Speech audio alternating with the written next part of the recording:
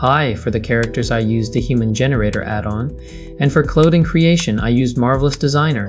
If you're interested in the workflow between them, check out the tutorial on the right top. The Ronin swords and headband were both modeled in Blender, but you can also find free models on Sketchfab. Link is in the description. This is the second tutorial about Stylized Asset Suite. I recommend watching the first one first to get basics. Alright, let's get started. Before using the effects, we need to create a new material and get a base color. The cool part is that there is an option to import a base texture within the base color. So if our models already come with base color maps, we can use it here. As you can see, the character from Human Generator has materials which can be seen in the Stylized Asset Suite panel, but effects cannot be directly added to these materials. What I do is delete the original material, then create a new one, and choose Import Base Texture under Base Color, using my desaturated texture. However, after loading, you might notice the model turns completely black. This happens because when we remove the skin material, the default hair material covers the whole body. Go to the texture properties, delete all hair materials first. Then the skin texture displays correctly. Afterward, just add back the deleted materials. The first effect we add is obviously the stylized 3D lighting main dynamic EV. With blend style set to step linear, you will see a very clear boundary line between light and shadow. Increasing the tune steps value will show more layers, which is a form of stylization. But I usually prefer linear, as it makes the transition between light and dark appear very natural. Choose whichever mode suits your needs. The highlight settings mainly adjust the illuminated side, while the shadow settings handle the backlit side. By changing their values, we can easily feel the changes in brightness and darkness. Next, I added a specular reflection effect, giving us highlights.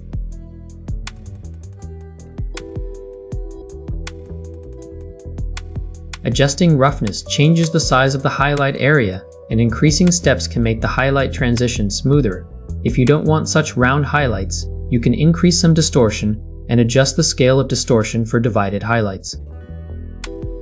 Then I added an interesting effect called Stylized Grunge. When I adjust its dark areas, it gives a bloodstain-like feeling, which is why I like it. Adding this effect to the character makes him look more menacing. Lastly, I usually add the Edge Detect effect. This is my favorite edge effect, and when you set spreading to max, the edges extend significantly, a stylization that fits my taste perfectly. Moving on to the clothes, as you can see, the effects used are not much different from those on the skin, just adjust according to the desired effect. This is what I love about Stylized Asset Suite, although it seems to have many effects. Once you understand what each does, they are easy to master.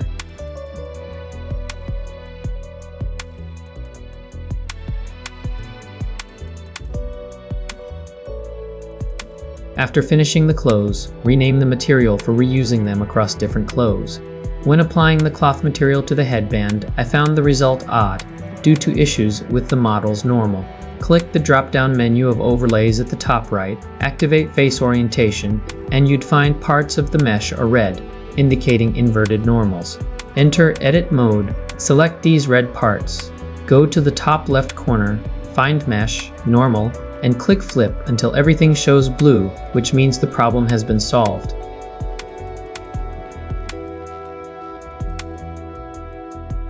The katana's effects were covered in my previous tutorial.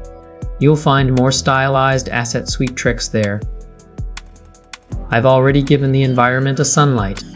For localized lighting, the latest version of Stylized Asset Suite includes a stylized point light, which is a great choice. Simply add it to any stylized material and it will affect reachable models.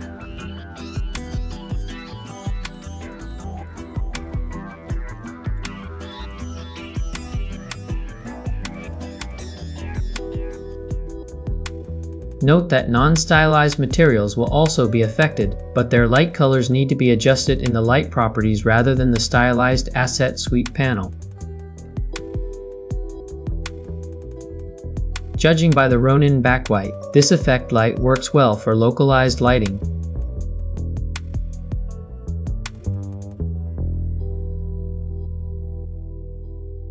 The second character uses the same material effects. I won't repeat here.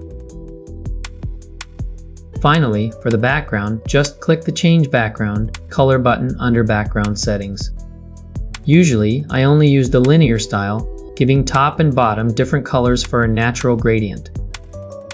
After purchasing Stylized Asset Suite, you will get the Windy Armature add-on for free, which making hair movement quite simple. However, my character hair clearly don't need this, but I used it to animate clothes blowing in the wind. Basically, through simple clicks, you can animate rigged bones to simulate wind effects. The creator has made very detailed tutorials. Please refer to the description. Finally, I used Alt-Tab Easy Fog 2 add-on to add the fog to the scene, completing the entire process. Now, some small tips that may help. 1. Add the necessary lights first and observe all effects in the rendered window since lighting changes a lot.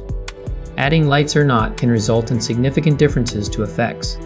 The rendered window shows lighting effects, ensuring the final presentation of effects is as desired. 2. Add all wanted effects before fine-tuning each one. There is no need to spend a long time adjusting one effect before adding another. As the final outcome results from the interaction of all effects, add all desired effects swiftly, then fine-tune each to ensure their combined result. 3. When effects do not meet expectations, how do we identify the bad boy? Simply toggle their visibility on and off, observing before and after to naturally find the issue. Thanks for watching. More tutorials and valuable content are on the way. See you next time.